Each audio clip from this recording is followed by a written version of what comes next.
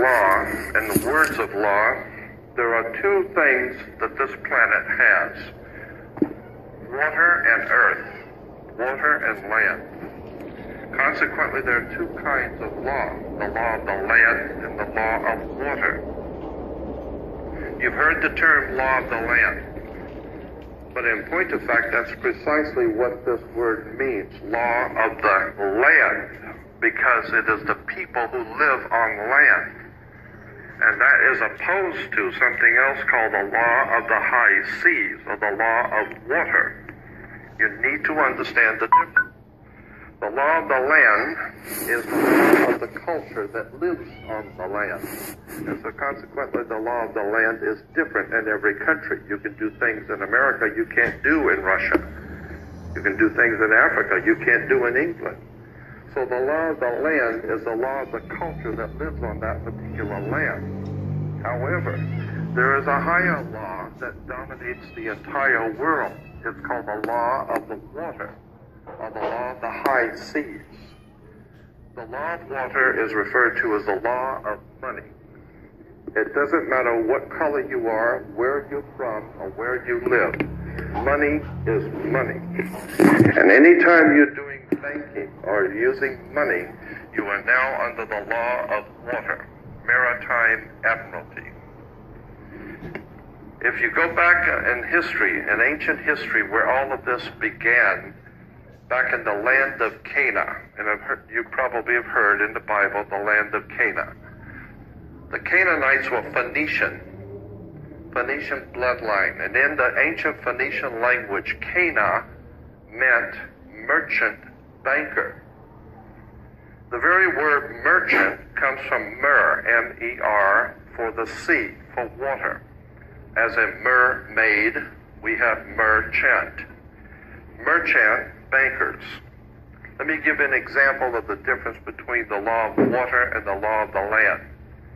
The law of water, as I said, is a law of banking, money, as opposed to the law of the custom of the people or the law of the land. The Statue of Liberty must be put in water. It could not be put on American land as such. It had to be put in the harbor, because it's not the Statue of Freedom. It's a Statue of Liberty.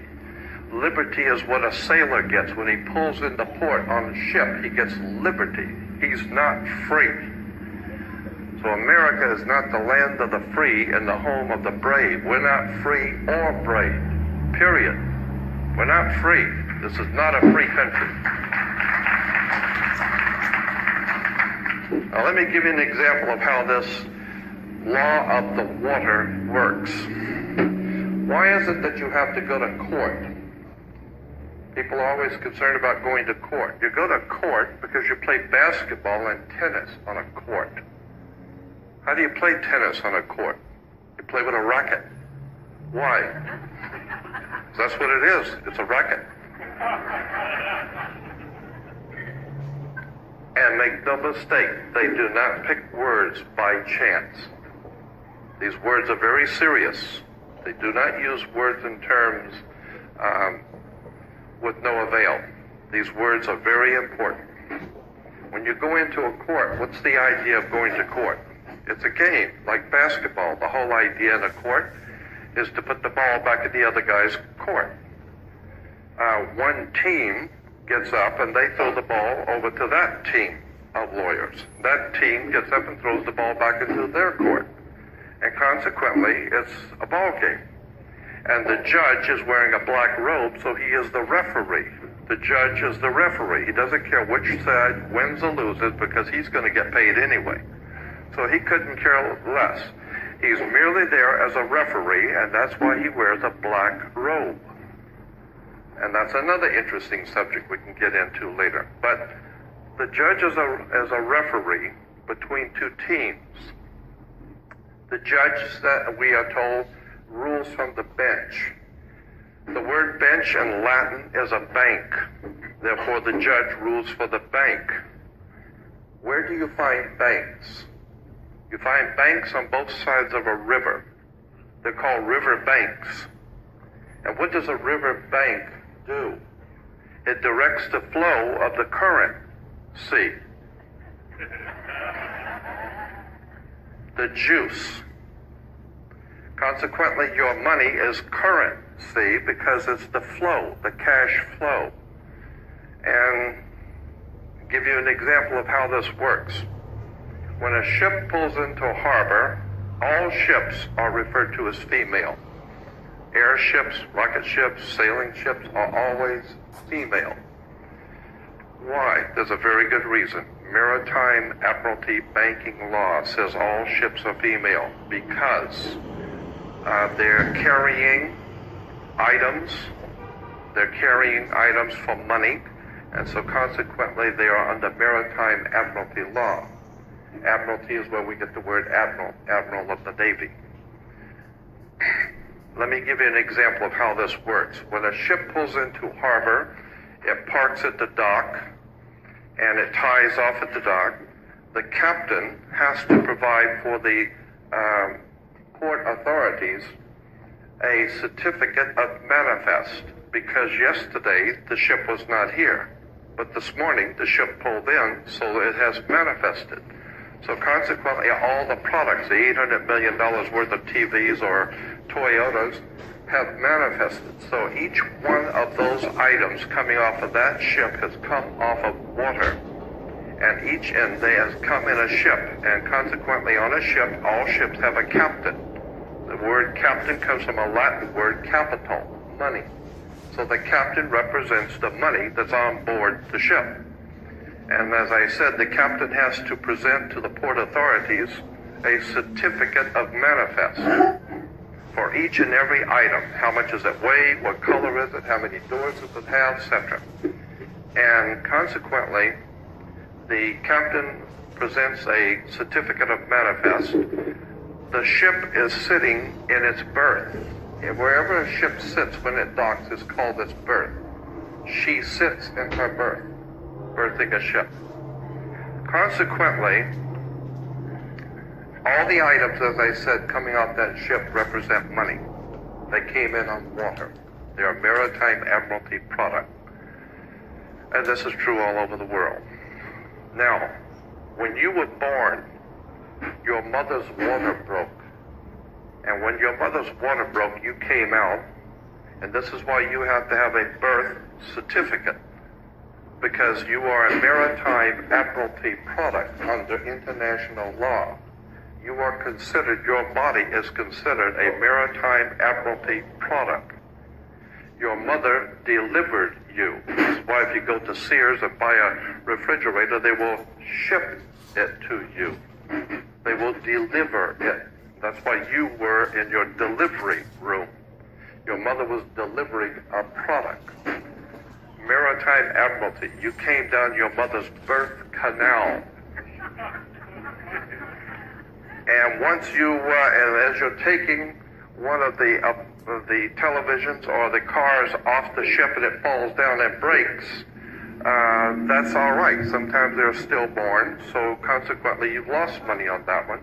Therefore you have to have a death certificate, and it's always signed by the dock.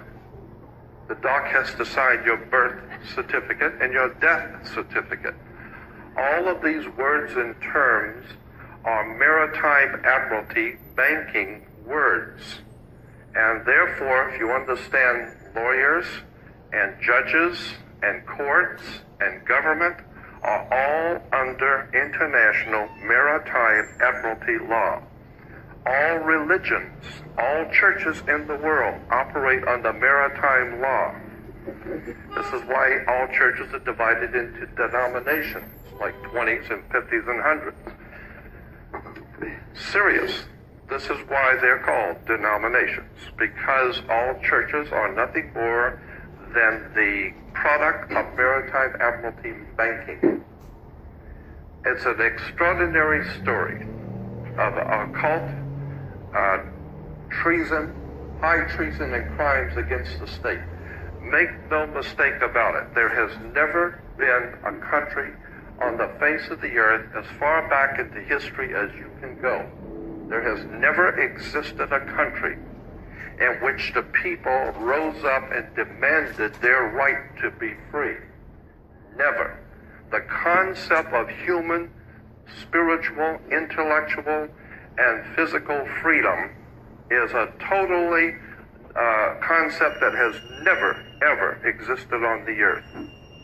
The only time that has ever come into existence was the founding of this country, where it was understood that we were sovereigns and we owned our bodies, and consequently, since 1868, we're now on the International Maritime Admiralty Law.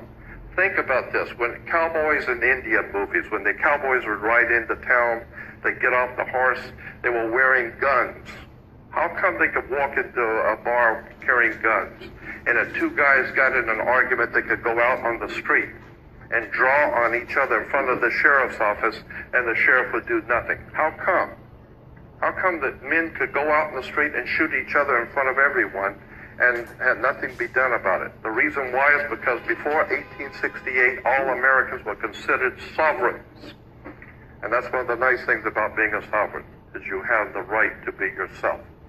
And consequently, you need to understand that in one last point I'm going to make before I introduce your speaker, that in 1868 there was a corporation founded.